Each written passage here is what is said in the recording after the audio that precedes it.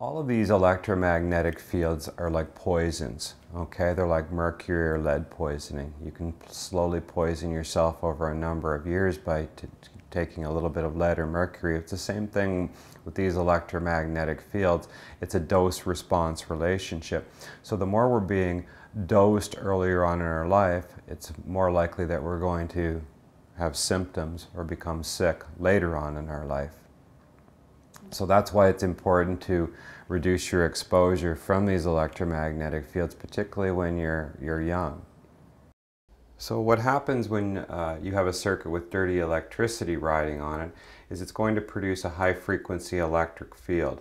You can see when we're measuring the field coming off this lamp that as we get closer, the meter starts to dramatically rise. And you'll take note that the lamp isn't even actually turned on right now, but yet it's putting this high frequency electric energy into the air.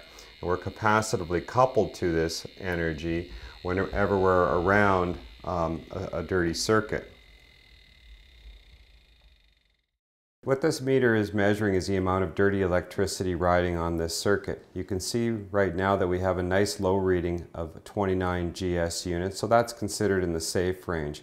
Now let's dirty it up. We're going to put on a compact fluorescent light bulb, and you'll see the meter immediately jumps from 25 to well over 500. To mitigate the dirty electricity, we use a Graham-Stetzer filter. The meter drops to a safe level of 27, 28 GS units.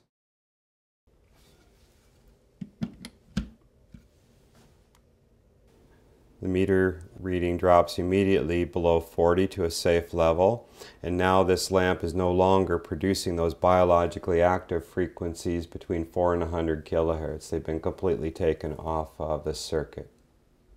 Some of the things in your home that are going to create dirty electricity are all your electronics, computers, printers, monitors. All of those devices are electronic, and therefore they're going to chop up the 120 volt power supply, putting this high frequency dirty electricity back down the circuit.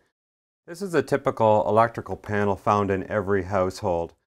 You can see we put in a filter on the panel, and we've got a nice low reading of 60 to 70. And now I'll show you what happens when we take out the filter. We let this dirty electricity start to flow into our house from the neighboring houses.